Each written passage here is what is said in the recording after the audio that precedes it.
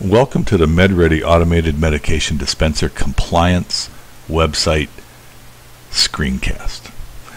Please enter the unit ID, username, or email and sign in.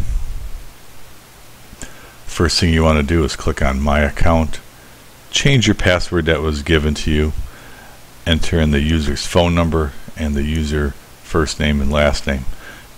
You can also change the email and username, which both fields can be used to log in to medready.net.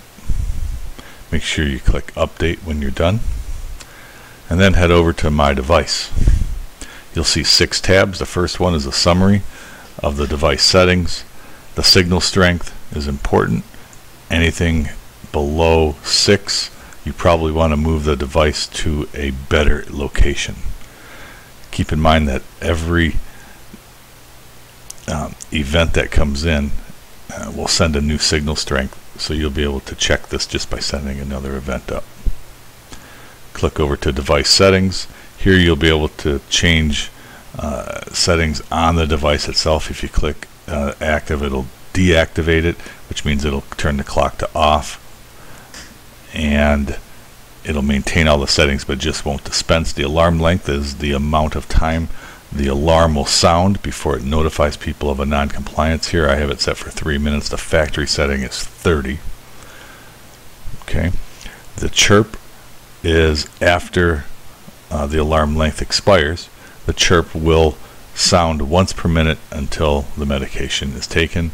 The audio alerts will enable the buzzer or disable it. The visual will enable or disable the visual red light if your device has that.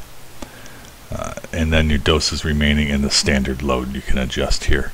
Notifications, you can see we have email, phone notifications, and SMS or text.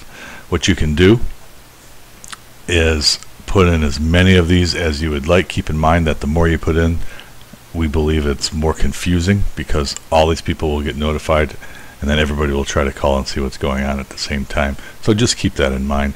You can put in as many email and SMS notifications as you'd like. All of those get sent out as soon as a non-compliance event comes into MedReady. The phone notifications, you can put as many of those in as you'd like to. What that is an automated phone call, and it will start at the top of the list, sound a message, and if you press 1 to acknowledge that call at the end of the message, it won't call the second number or third number. But as soon as that, if it doesn't get a 1, it'll continue down the list until it does get a 1. The next one is the alarms. Here's where you can set the alarms and make them active or not, basically arm or disarm the alarms. So what you do is you edit it. If you want to make it inactive and shut off that alarm, then you just click that. You can change the alarm times to whatever you'd like, and then save the alarm. I'm not going to save it here, because what it does is it goes out and it takes about 45 seconds for the first message to go through, and I don't want to take that time during the screencast. You can test the devices, the alarm test, the early dose, and the cancel early dose. If you hover over those, you'll get explanations. The schedule is what you see. So on this case today, 11:40, it was scheduled. It was taken at 11:49, 11:50, it was taken at 11:50, 12 o'clock, 12:01, and so on. The colors mean that since the alarm went off at 11:40 and they didn't take it till 11:49, it was past that 3 minutes, so therefore it was considered late. The green ones are on time. If it's red, it was physically missed.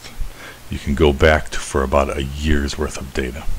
And the last tab is the log tab, and you can see the actual raw data coming into the servers. Keep in mind, when you first turn on the device, the 7 events come in, and the last one is the set time at the top. Once that comes in, the device has been synced up.